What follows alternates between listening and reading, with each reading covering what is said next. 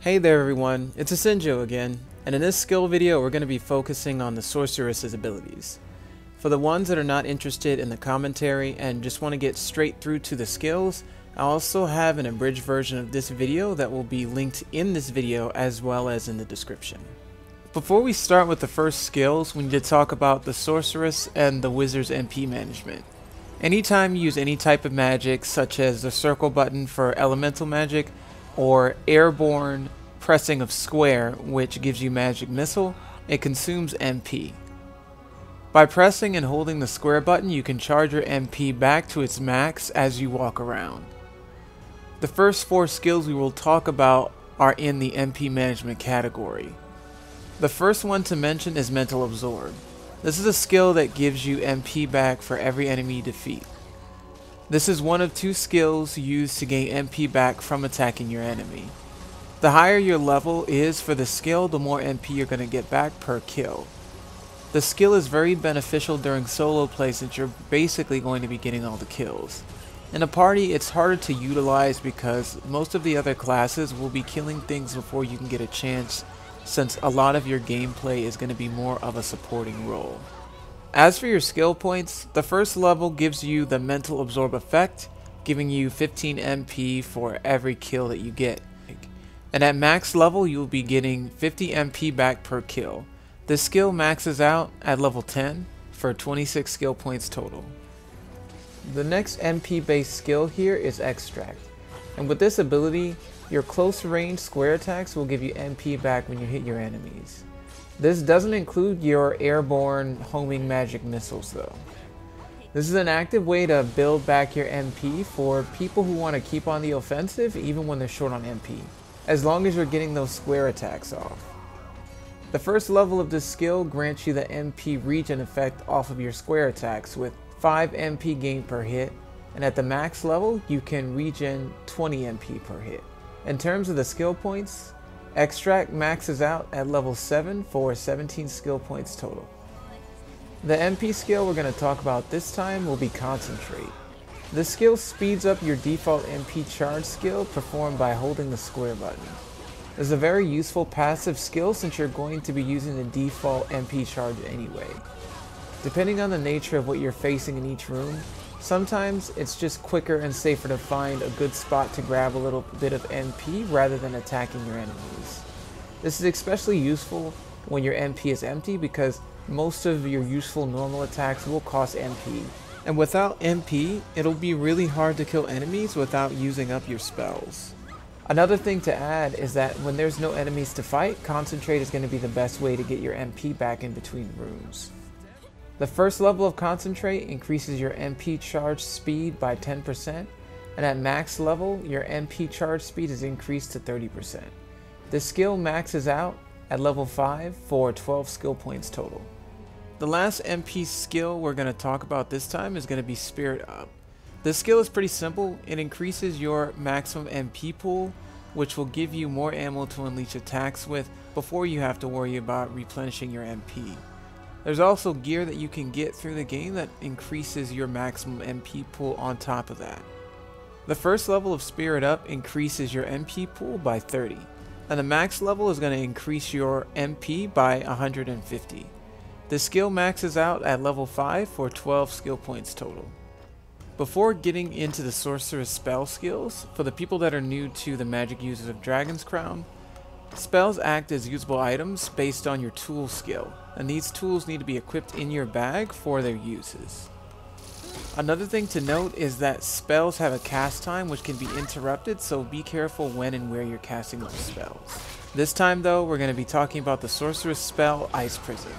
This is an ice element spell that is very useful with disrupting enemies and controlling sections of the stage. The skill creates walls of ice spires that can keep enemies trapped in or keep them trapped out so that your party can regroup, heal up, and pick off enemies as they take damage trying to get through your ice wall.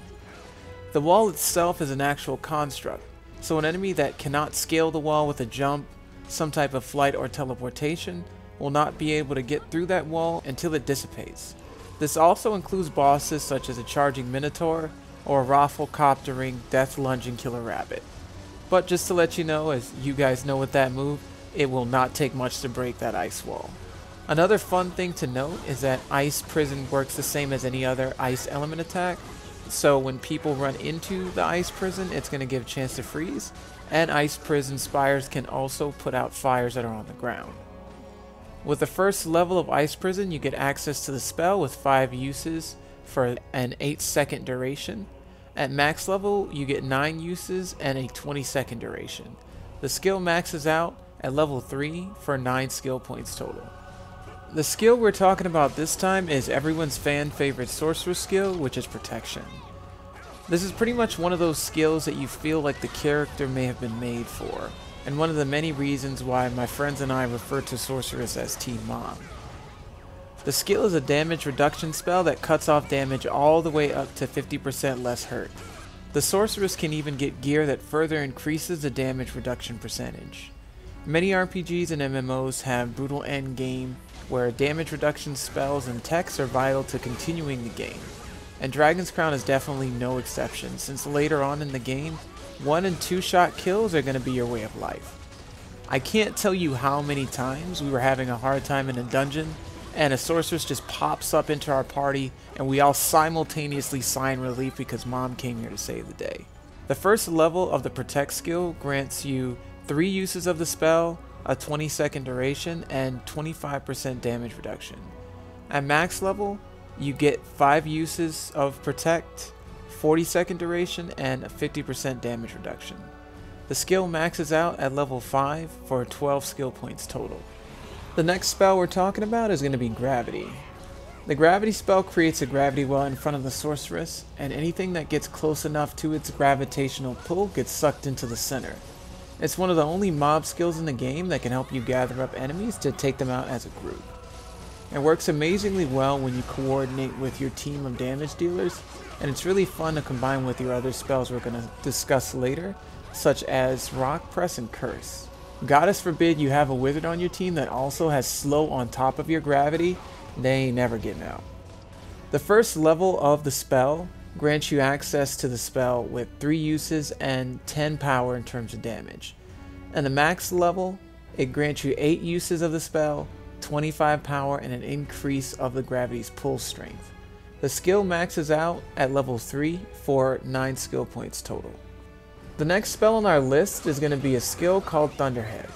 Now with this spell, it summons a little thundercloud that travels around for a set duration and consistently drops thunderbolts on your enemies. This skill is one of her strongest DPS spells that lets her add to the damage she's dishing out solo as well as in a party. It might not be the most accurate spell, but it's really great when you're fighting against large bosses such as the Chimera, the Kraken, and let's say the Demon King. The spell also works really well when all the floor is enemies because the lightning is going to be hitting somebody. Another good thing to note is that the skill does have a nice lengthy duration. The first level of the skill grants you access to the Thunderhead spell with 3 uses, 80 power for damage, and a 20-second duration. At max level, you end up getting 7 uses, 160 power for damage, and a 32-second duration. The skill maxes out at level 7 for 17 skill points total. The next spell, Rock Press, is definitely one of my favorites on the list. This skill drops a large boulder from the sky that me and my friends like to call the Rocky Johnson, Father of the Rock. This boulder does a large burst of damage on enemies that it hits, as well as causing a nice bit of stun. Rock Press works very well on mobbed up enemies that get caught into the sorceress's gravity. It's a very useful skill to use on troublesome champion monsters and mini bosses that can get stunned that will take a while to shut down. It'll definitely give your characters a chance to put in some well-deserved free damage. At the first level, you're granted access to the Rock Press spell with 5 uses and 350 power for damage, and at max level, you get 9 spell uses and 875 power for damage. The skill maxes out at level 7 for 17 skill points total. Blizzard is another fan favorite spell of the sorceress that solidifies her with the title of Team Mom. The spell Blizzard lets the sorceress drop a full screen ice spell that consistently hits for a set duration. Because it's an ice-based skill and called Blizzard, It has chances for freeze on every hit of the spell, and it can completely neutralize a ground that's on fire. It's one of the best crowd control skills in the game that just completely says nope to any mob or fire related nonsense that might be taking up the screen and bothering the sorceress's kids. It may not be a very damaging spell, but freezing everyone on a stage is more than you can ask for in most foobar situations. The first level of the skill grants you access to the spell with 3 uses, 35 power for each hit of the blizzard, and a 4-second duration. The max level of the skill gives you 5 uses, 50 power for each blizzard hit, and a 10-second duration. The skill maxes out at level 5 for 12 skill points total. The next skill, Animate Skeleton, lets the sorceress turn adventurer bones into warrior skeletons that fight on your behalf. You can raise the dead by hitting the square button next to any pile of adventurer bones. Each level of the skill is going to increase the strength and durability of each of your kids based on the percentage of your level. You can have 4 skeletons in a party at a time, so you can't have anything silly like 16 skeletons in a party of 4 sorceress, because that would be legitimately ridiculous. But you can have 1 sorceress summon, let's say 4 skeletons, or 2 sorceress summon 2 each. The skill is great in solo play since you'll have a team that you can support and take hits for you. And having a party of 8 is sometimes better than having a party of 4. One thing you have to keep in mind is that in later endgame it will be hard to keep your skeletons alive, so think about that when you're investing in this skill. On a side note, you can heal your skeletons with anything that heals your HP, such as food, potions, and runes, so you can literally be eating for 4. Another thing to note is that some spells will work on your skeletons, such as protection. One more thing to note is that if you have a skeleton that's on low HP, you can refresh it by creating a new skeleton from a pile of bones, which is going to discard 1 skeleton and raise 1 new one at full HP. The first level of the skill gives you access to the Animate Skeleton effect that lets you animate 1 skeleton whose level is 50% of the sorceress's current level. At max level, you can have 4 skeletons that are at the exact same level of your sorceress. This skill maxes out at level 5 for 12 skill points total. With this next skill, Levitation, your sorceress basically gets an air dash when hitting the X button after a double jump. The skill also adds a nice passive for each level that increases the damage of your airborne attacks.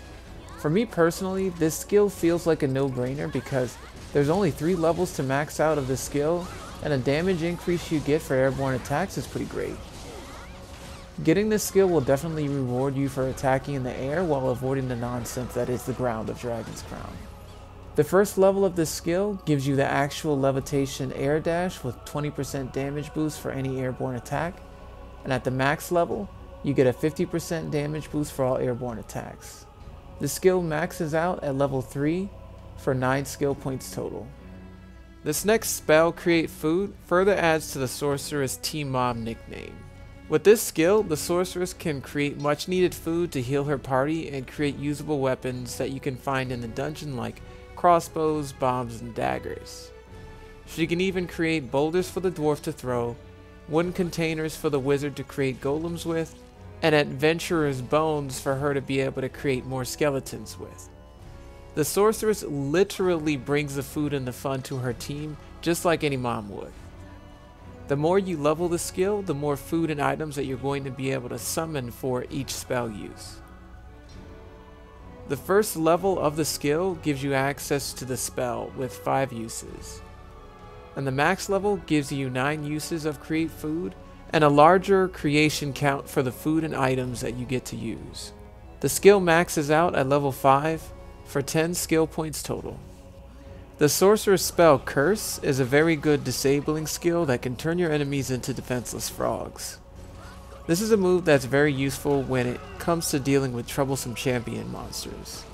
Monsters like the Black Goblins, the Green Orcs, and the true boss of the game, the Assassin Pirates, hit a lot harder, are a lot more durable, and take a lot longer to kill than most of your normal enemies, so hitting them with a curse will give you a much easier time clearing out a room.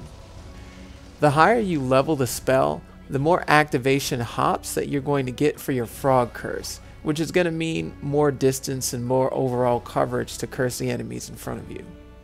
As for the skill points, the first level of the skill grants you access to the curse spell with 5 uses and 1 activation hop. And at the max level you get 9 uses of the spell and 3 activation hops for distance.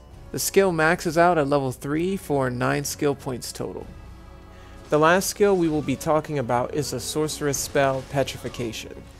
With this spell, the Sorceress casts a high chance of petrification effect on the entire room, very similar to that of Petrify the Flesh, aka the POF rune. This move is similar to Blizzard in that you can basically just say nope to most of the mob on the screen that may be giving your kids trouble. There are pros and cons to it when comparing it to Blizzard. As for its pros, the Petrify status effect lasts a lot longer than the actual freeze effect that happens with Blizzard.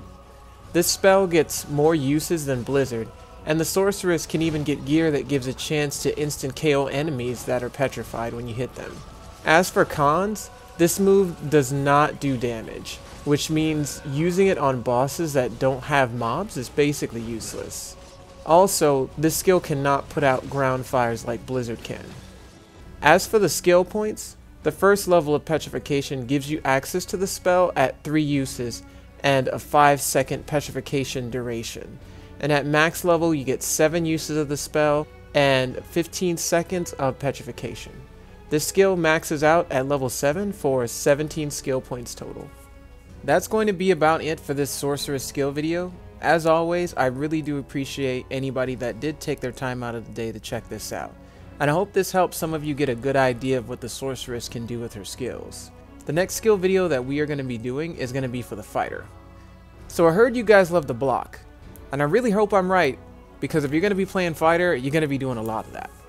For the ones that did follow my other Dragon's Crown skill videos, sorry it took so long to get this next one out, but real life kind of caught up with me and I couldn't find the time to edit. But we're going to be at least finishing this game roster. But as always, thanks for giving me the time of day.